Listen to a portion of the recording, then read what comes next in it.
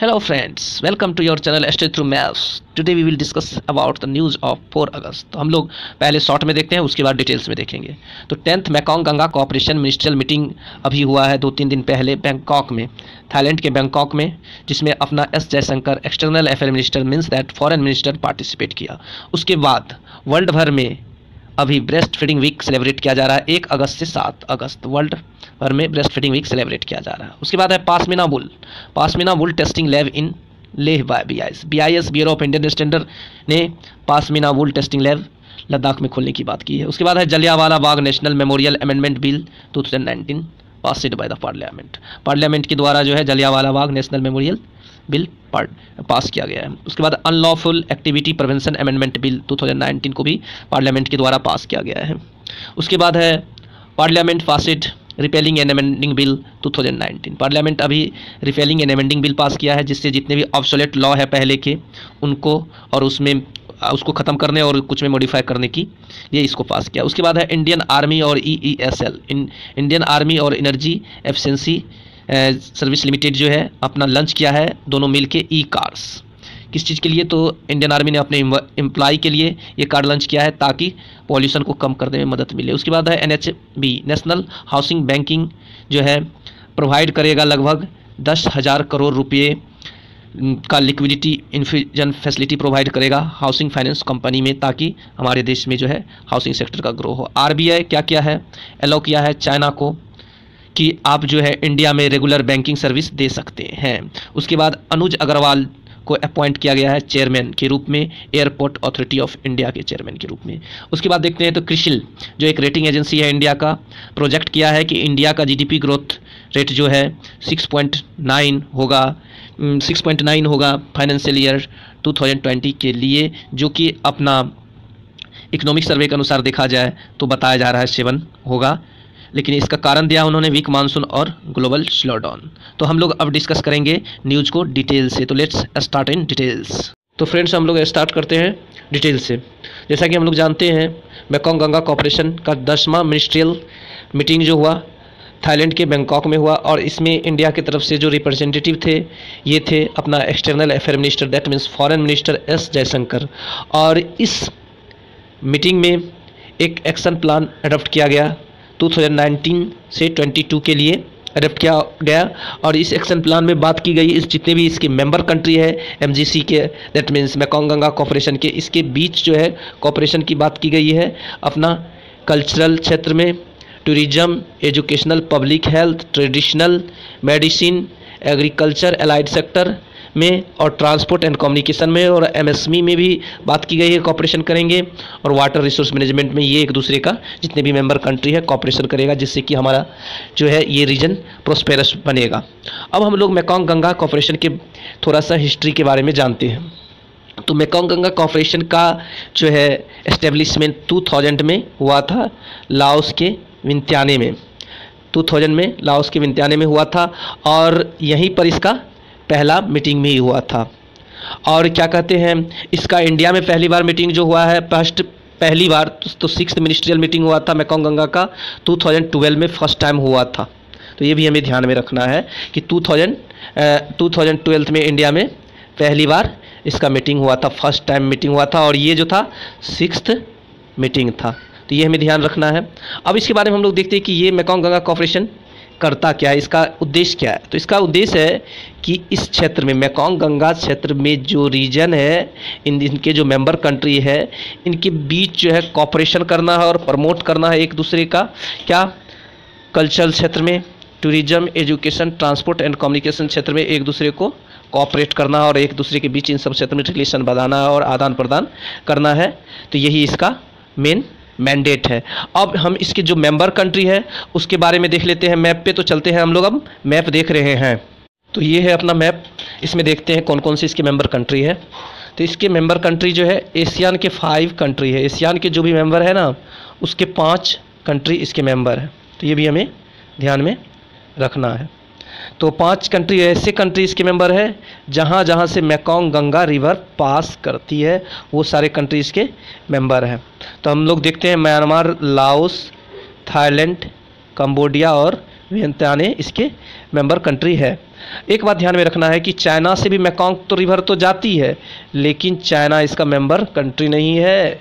और इंडिया इधर अपना मेंबर कंट्री है, लेकिन इंडिया और बांग्लादेश दोनों से जाती है गंगा, लेकिन यहाँ बांग्लादेश इसका मेंबर कंट्री नहीं है। तो हमें टोटल कितने हैं, 6 मेंबर कंट्री है, ये हमें ध्यान में रखना है। और एशियन के अदर कोई मलेशिया या अपना एक तरह से कह सकते हैं इंडोनेशिया, ये सब दे तो इसका मेंबर कंट्री नहीं है। तो ये हमें ध्यान में रखना है, मात्र एशियन के 5 कंट्री ही इसके मेंबर हैं, ये हमें ध्यान रखना है। अब चलते हैं फ्रेंड हम लोग नेक्स्ट टॉपिक पर। तो फ्रेंड जैसा कि हम लोग जानते हैं 1 अगस्त से लेकर 7 अगस्त तक world breast feeding week celebrate किया जा रहा है अभी पूरे वर्ल्ड भर में। तो इस बार जो है इसका थीम है अपना empower parents enable breast feeding. तो ये थीम हमें याद रखना है, empower parents enable breast feeding, इसको हमें सही से रिमेंबर रखना है। उसके बाद इसका फोकस जो है इस बार का फोकस है इसका protection, promotion and support of breast feeding. तो प्रोटेक्शन करना है, प्रमोशन करना है और सपोर्ट करना है ब्रेस्ट फीडिंग का, इस बार का इसका फोकस है। हम लोग आगे देखते हैं, यदि पहली बार देखें वर्ल्ड ब्रेस्ट फीडिंग वीक कब मनाया गया था, सेलिब्रेट किया गया था, तो 1992 में सेलिब्रेट किया गया था, है ना। किसके द्वारा, तो world alliance for breast feeding के एक्शन है एक, उसके द्वारा सेलिब्रेट किया गया था, world alliance for breast feeding action. उसके बाद यदि 2019 में देखें, 2019 में, तो इसे वर्ल्ड के 120 कंट्री में ऑब्जर्व किया जा रहा है, जिसमें पार्टिसिपेट जो कर रही है, प्रमोट कौन कर रही है, यूनाइटेड नेशन चिल्ड्रन फंड जिसको यूनिसेफ कहते हैं, और उसके बाद WHO के बाद जो भी इनके पार्टनर्स हैं इस क्षेत्र में, वो सारे इसका प्रमोशन कर रहा है, और NGO भी कर रहा है, गवर्नमेंट भी कर रहा है, ये सारे इनका प्रमोशन कर रहा है। इसका मेजर उद्देश्य तो हम लोग जानते हैं कि ब्रेस्ट फीडिंग से क्या क्या बेनिफिट होता है। तो ब्रेस्ट फीडिंग से जो बेनिफिट होता है उसी को प्रमोट करना इसका मेजर उद्देश्य है, उसी को सिद्ध करना इसका मेजर उद्देश्य है। तो हम लोग देखते हैं ब्रेस्ट फीडिंग के क्या क्या बेनिफिट्स होते हैं। तो ब्रेस्ट फीडिंग के बेनिफिट्स जो होते हैं बहुत सारे हैं, जिसमें माँ और बच्चे दोनों के लिए, मदर्स एंड चिल्ड्रंस दोनों के लिए बेटर हेल्थ प्रमोट करता है।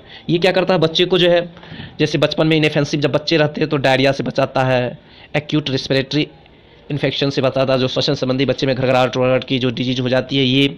उसके बाद इस तरह क्या होता है, बच्चे में मोर्टिलिटी रेट भी रिड्यूस करता है। साथ ही साथ बच्चे में बहुत सारे जो कम्युनिकेबल डिजीज होते हैं या जो भी डिजीज हो, उन सारे से इसमें रेजिस्टेंस डेवलप करता है बॉडी में, कि उन सभी बीमारियों से इसका बॉडी जो है डिफेंड कर सके। उसके साथ साथ माँ के लिए क्या फ़ायदा करता है, तो माँ को भी ये ब्रेस्ट कैंसर से बचाता है, ओवरियन कैंसर से बचाता है, डायबिटीज़ से बचाता है, हार्ट डिजीज से बचाता है, और साथ ही साथ दो प्रेगनेंसी के बीच गैप रखने में भी मदद करता है, लेट जो है कंसीव करने में हेल्प करता है ये।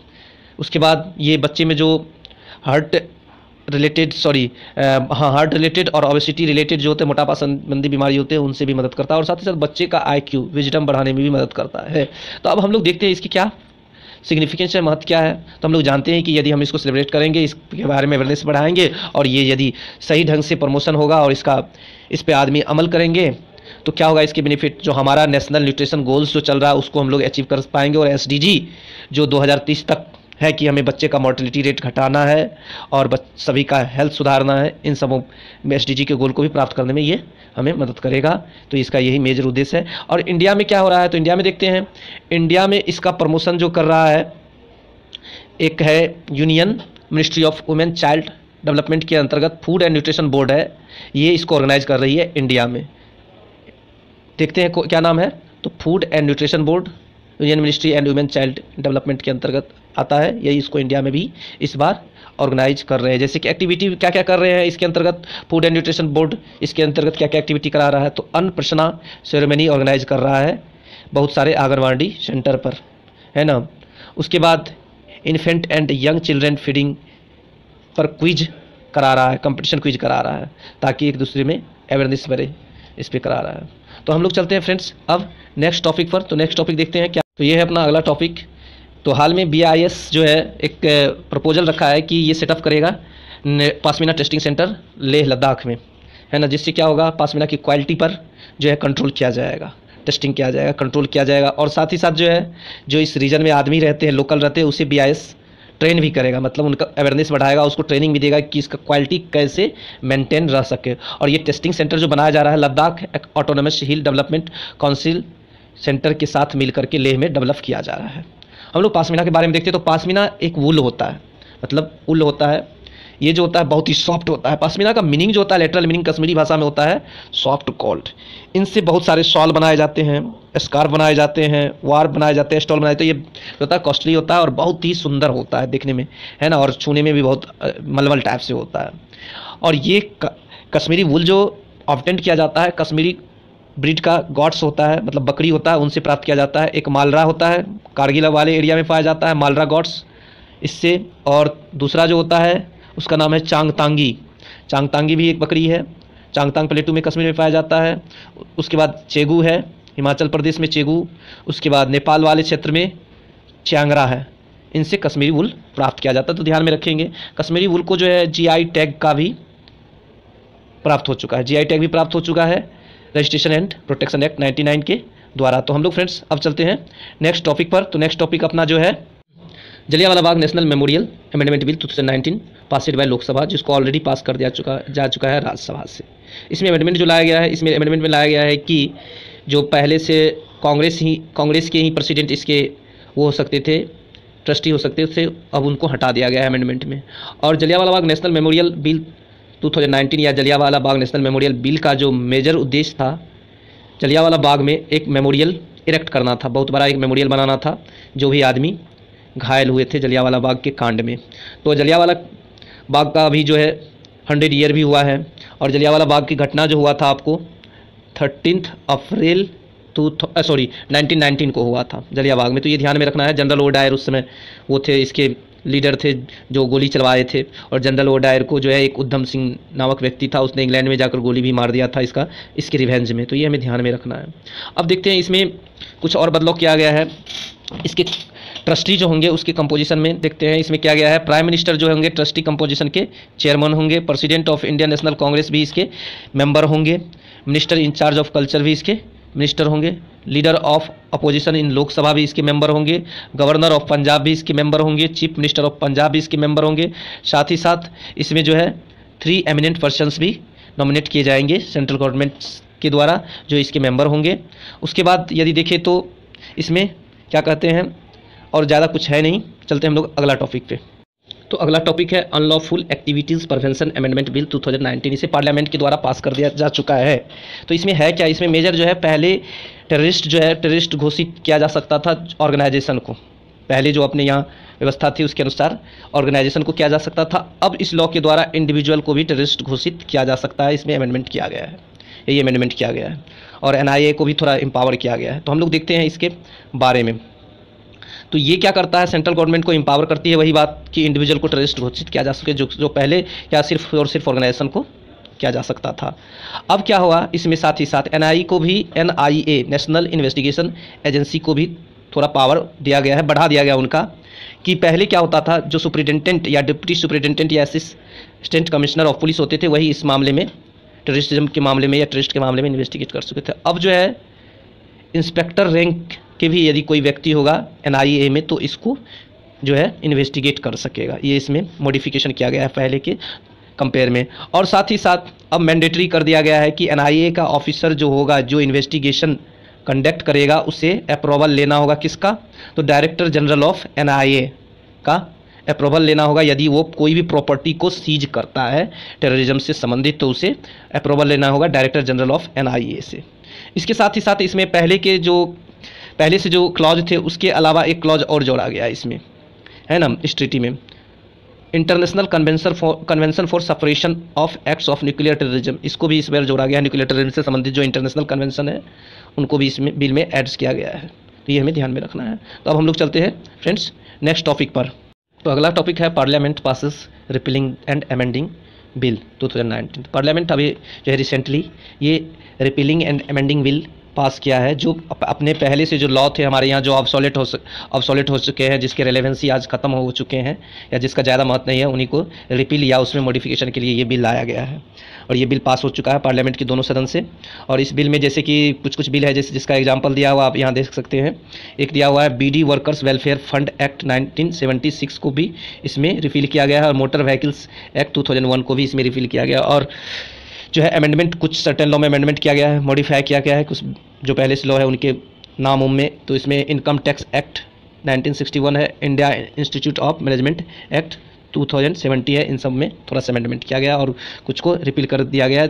यदि कहा जाए टोटल कितने रिपील किए गए हैं, तो रिपील में टोटल यदि इस बार जो किए गए हैं लगभग किए जाएंगे आपको 58 को रिपील किए जाएंगे और बहुत सारे को अमेंड भी किया जाए। जब से ये न्यू गवर्नमेंट आई है, मतलब बीजेपी गवर्नमेंट के, तो लगभग 75 लॉ को इन्होंने जो है लगभग बहुत सारे 75 नहीं 1428 लॉ को इसने स्ट्राइक डाउन किया है या मॉडिफिकेशन किया है। तो हम लोग चलते हैं नेक्स्ट टॉपिक पर फ्रेंड्स। तो नेक्स्ट टॉपिक है अपना, तो Indus valley inscription where written in आयोगोग्राफिकली research paper set करा। एक रिसर्च पेपर है, इसका नाम है पैलग्रेव कम्युनिकेशन। पैलग्रेव कम्युनिकेशन एक रिसर्च पेपर है जो नेचर ग्रुप का एक जर्नल है, जो मेनली फोकस करता है आपको इंडस वैली के इंस्क्रिप्शन पे, कि इंडस वैली में जो पहले बातचीत होती थी, एक दूसरे के बीच कम्युनिकेशन होती थी, किस लैंग्वेज के द्वारा होता था, कैसे उस पर ही ये फोकस करती है। वही एक रिसर्च पेपर रिलीज किया है। उसका कहना है कि जो हम लोग की अवधारणा है कि पहले आदमी जो है इंडस वैली सिविलाइजेशन में स्पीच साउंड से अपना एक दूसरे से कम्युनिकेशन करता था, फोनोग्राम से, वो नहीं है, ऐसा नहीं है। वो लोग आयोगोग्राफिकली मतलब वर्ड साइंस से जो है वो लोग एक दूसरे से जो है कम्युनिकेशन करते हैं, यही कहा जा रहा है इस पेपर में, है ना। तो ध्यान में रखना है इस बात को। हम लोग चलते हैं अब नेक्स्ट टॉपिक पे। नेक्स्ट टॉपिक जो है अपना है Indian army in partnership with the EESL employ car to combat pollution. अभी हाल में क्या हुआ, अपना इंडियन आर्मी जो है EESL मतलब एनर्जी एफिशिएंसी सर्विस लिमिटेड के साथ जो है पार्टिसिपेट किया है। एक कार लॉन्च करेगा या कार अपने ऑफिशियल के लिए जो है बनाएगा, जिससे क्या होगा, जो पॉल्यूशन को कम करने में मदद करेगा। ये इसलिए इन दोनों ने मिलकर एक पार्टनरशिप की है, इंडियन आर्मी और EESL ने पार्टनरशिप किया है कि ये करेंगे। उसके बाद हम लोग देखते हैं आगे। तो आगे है अपना क्या कहते हैं, एनर्जी एफिशिएंसी सर्विस लिमिटेड के बारे में थोड़ा सा जान लेते हैं। तो एनर्जी एफिशिएंसी सर्विस लिमिटेड जो है यह एक एनर्जी सर्विस कंपनी है, मतलब सुपर एनर्जी सर्विस कंपनी है, जो फैसिलिटेट करता है जितने भी हमारे यहाँ एनर्जी एफिशिएंसी से संबंधित प्रोजेक्ट है उनको सुचारू ढंग से चलने में मदद करता है। और ये जो है यूनियन मिनिस्ट्री ऑफ पावर के अंतर्गत आता है। तो हमें ध्यान में रखना है कि ये यूनियन मिनिस्ट्री ऑफ पावर के अंतर्गत आता है और फैसिलिटेट करता है implementation of energy efficiency project of Indian government. ये बात ध्यान में रखना है। इसका हेडक्वार्टर न्यू दिल्ली में है और इसका गठन 2009 में हुआ था और ये एक स्टैट्यूटरी बॉडी है, ये भी ध्यान में रखना है। ये जॉइंट वेंचर है, ये जो है सिर्फ एक कंपनियों से मिलकर नहीं बना है या किसी का अपना, ये जॉइंट वेंचर है। जो जॉइंट वेंचर में इसमें जो सम्मिलित है NTPC है, पावर फाइनेंस कॉर्पोरेशन है, उसके बाद rural electrification corporation and power grid corporation of India limited, ये सारों का मिलकर एक जॉइंट वेंचर है।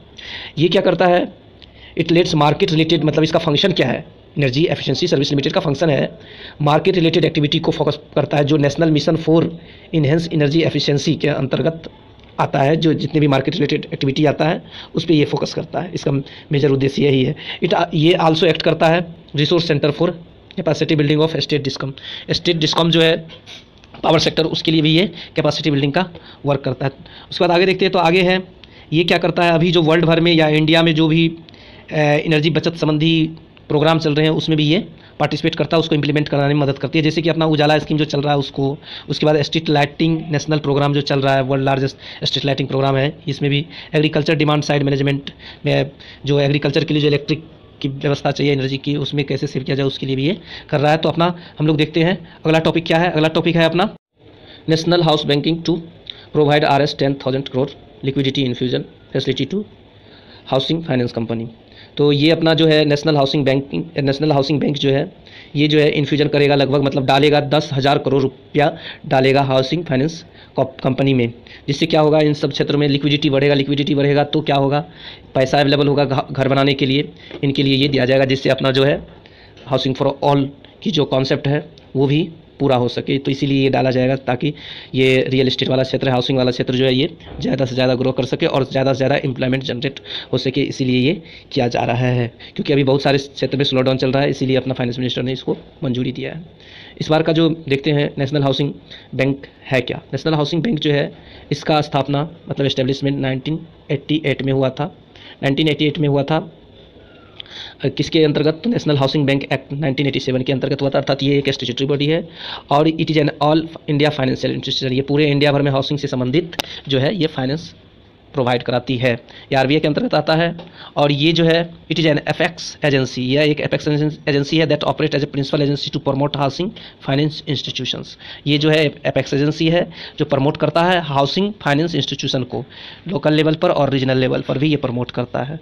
तो फ्रेंड्स आज के लिए इतना ही। Thank you for listening.